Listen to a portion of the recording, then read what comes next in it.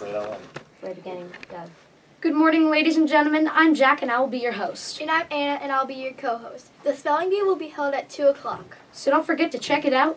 Wait, don't we have some new students who have never seen the Claremont Spelling Bee before? You're right. If you have never seen a spelling bee is where you spell words, and if you spell a word wrong, you're out. But don't be sad if you get out, because all contestants will receive a $5 Menchie gift card. We would also like to thank Menchie's for giving us these gift cards. There will be rounds that go on and on as people drop out of the contest. But what does the winner get? The winner gets a trophy, and they get to move on to a harder spelling bee. Cool. Now that we have that covered, I think it's time for the Pregame TV show.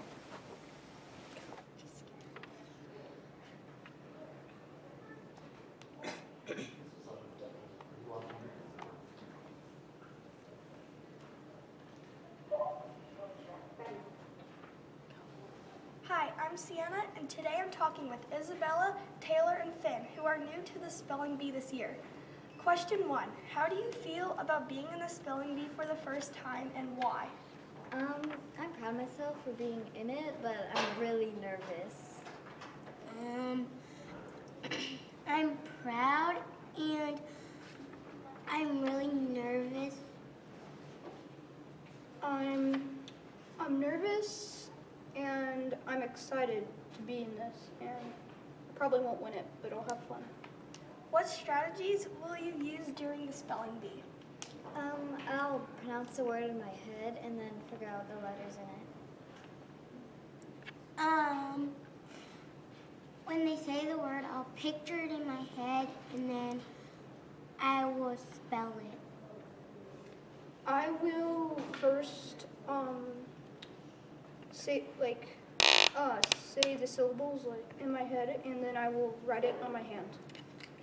Who or what helped you become the good speller you are, and how have they helped?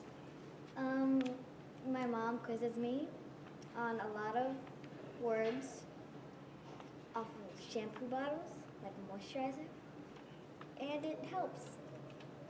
My mom or dad or whoever just has the paper, and then I don't see the words, but they do, and then they tell me one of the words, and then I spell it. I go to the, I use the sheet, and then I study the sheet, and then my mom quizzes me on some of the words. What do you do to train or prepare for the spelling bee? My mom just looks up words that might be in the spelling bee, sometimes even words I don't even know the meaning of, and she asks me to spell them.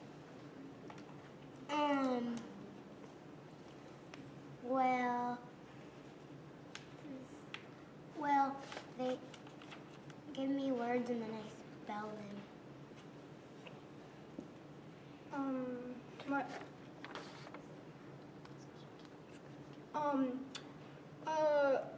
I review the study sheet that my teacher gave me.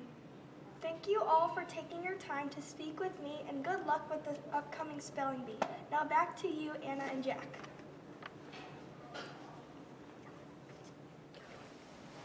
Oh, that was a great interview. Yeah, I agree. Hey, do you know what it's time for? No. I think it's time for some trivia. Oh, great. You will have 5 questions to answer each. You have 3 questions. No, you have 5 seconds. Yeah. Okay, let's get started. Okay. For 3rd grade, we have, what type of animal is a dog? A mammal, a reptile, a fish? If you said reptile, then you are wrong. If you said mammal, then you are correct. Okay, the next question is for 4th grade.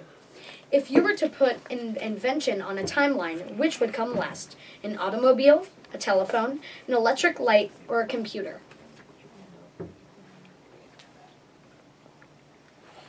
The answer is computer. All right, and now for 5th grade. What date is the American Independence Day celebrated on?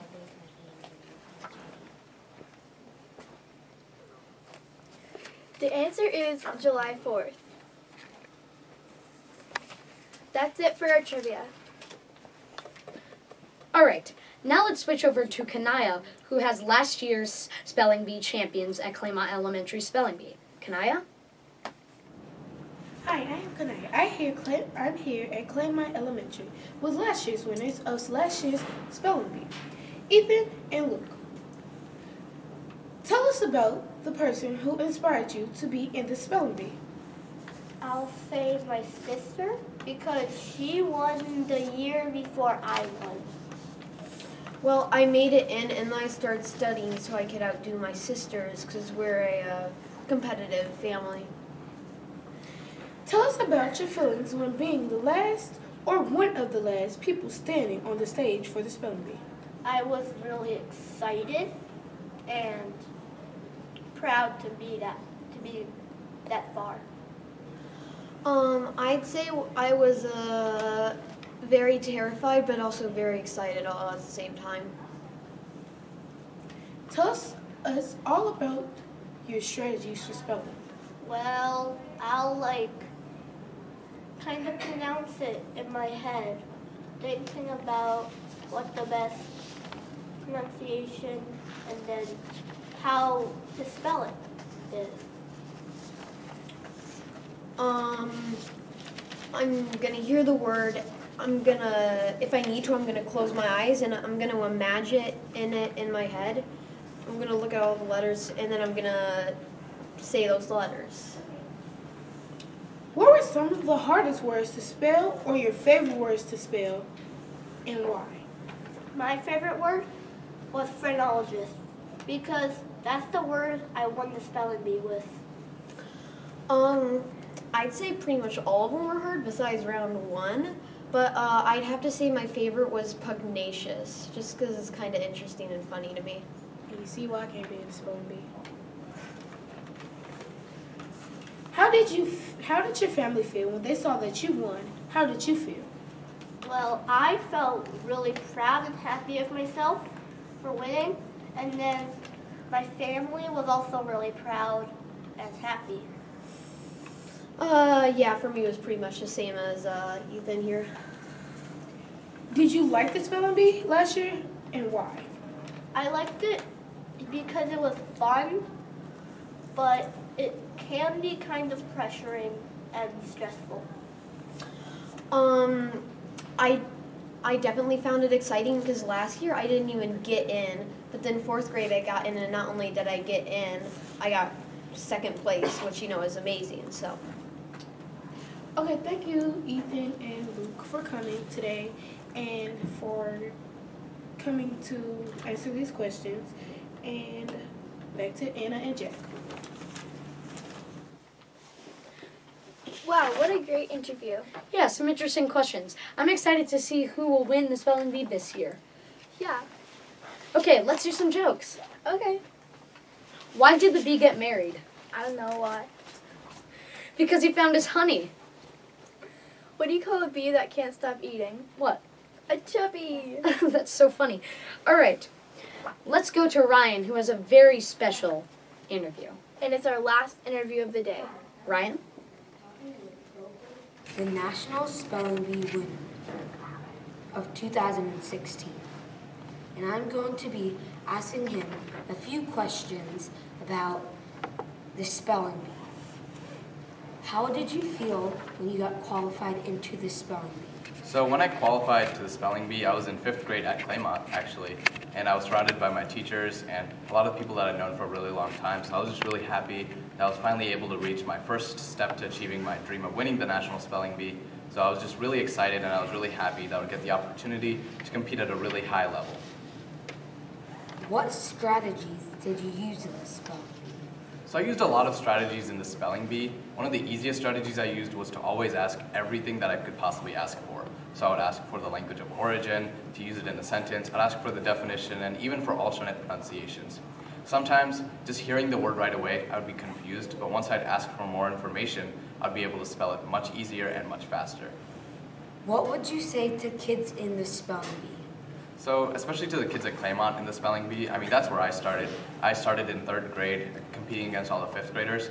So, to the younger kids, I would say, just don't worry about who's older than you. Just focus on how good you are and how much you've prepared. And just focus on spelling your words correctly. Don't get intimidated by the competition. And as a general advice to everyone, just be confident, be careful, and take your time, because there's no time limit here. So just try your best and you will succeed. Did you think you would ever win the National Spelling Bee as a kid? As a kid, my goal was to win the National Spelling Bee, but to be honest, in the beginning, I didn't know where I would end up. But as I started studying more and more, and by 5th grade, I knew that I could achieve my goal if I really tried hard. How did you feel after the National Spelling Bee? After the National Spelling Bee, I really had two feelings. Of course, I was really happy that I won, but also a little bit sad because I couldn't ever compete in a spelling bee again since I had won. So I liked spelling so much that I was still sad that I couldn't do it anymore, but I was still happy that I finally reached my childhood dream. When you won the National Spelling Bee and became a celebrity, did you meet any other celebrities? So yeah, after I won the Scripps National Spelling Bee, I was on like a media tour, I guess you can say. I met a professional football player, I met Jimmy Kimmel, who's a comedian, and I met Mario Lopez, who used to be on a lot of TV shows. So I met some celebrities and I guess you can say some professional athletes as well. Do you think kids admire you? I mean, if kids admire me, that just makes me feel really happy. If I can serve as a positive role model for kids who have dreams, then I guess that's great for me, and I guess great for the kids as well. What was the most difficult word to spell? The most difficult word to spell was actually in my 5th grade year when I went to Scripps National Spelling Bee, and it was the word kaikatia, which was some weird Maori word, which is this language spoken in New Zealand. So it's so far away, and I just never heard of the word before, and I missed it. Okay, that was great, and now it's time to go back to Jack and Anna, the hosts. Thanks, Ryan. That was a great interview. We are so happy to finally meet Gokul. Well, I'm sad to say this, but the Pregame TV show is coming to an end. All right, but we have one last game planned, and it's a mini spelling bee. Wow, that sounds fun. Okay, this is how it works. Anna's going to say the words for 3rd, 4th, and 5th grade, and we have 5 seconds, and I'm going to say the correct way to spell them. Okay. 3rd grade, your word is wealthy. The correct way to spell wealthy is W-E-A-L-T-H-Y, wealthy. Okay. 4th grade, this one's for you. Your word is astronaut.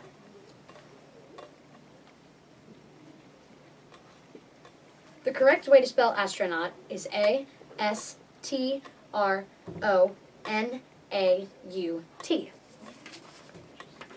Okay. 5th grade, I hope you studied because this one's a challenge. Your word is iridocyclitis euphoria. Just kidding. Your word is peninsula. Peninsula. The correct way to spell peninsula is P-E-N-I-N-S-U-L-A. That's P-E-N-I-N-S-U-L-A.